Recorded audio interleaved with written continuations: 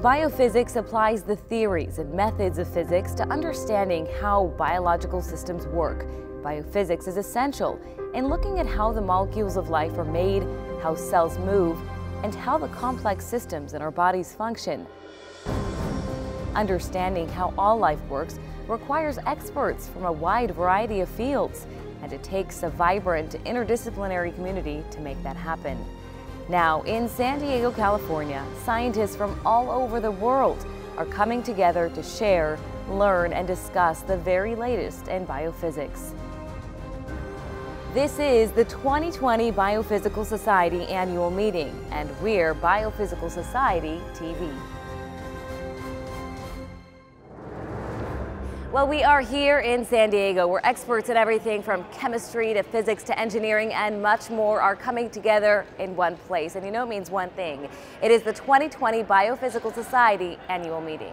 With lectures, symposia, poster presentations, social events, and much more. This is the very place to be for the very latest in the dynamic field of biophysics. And we are here to cover it all.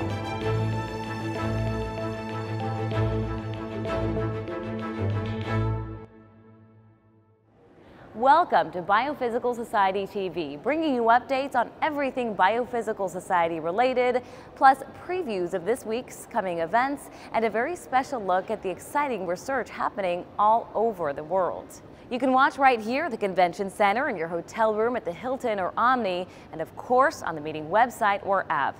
Now let's see what's on the show today.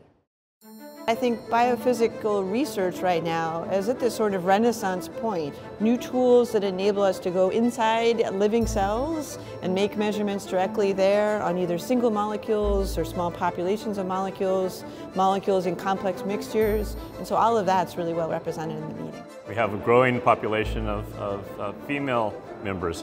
We went from 10% up to 35%, and we would like to see that 50-50. Our students are 50-50. What I really enjoy and what I think is great about these types of workshops at the Biophysical Society meetings is it allows you to come and sit down for 20 minutes or a half an hour and really learn something new about a new area of research that's at the cutting edge of biophysics in 2020.